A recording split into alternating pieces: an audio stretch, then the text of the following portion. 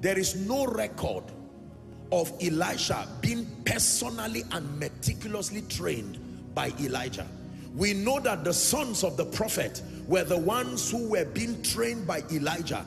Elisha poured water in the hands of Elijah. That means when he was going for his lecture, he would serve him and wait and allow him teach the sons of the prophet. So based on his level of renewal, based on his level of what do we call it now, maybe his level of spiritual transition, he could not have even received that anointing, not to talk about a double portion.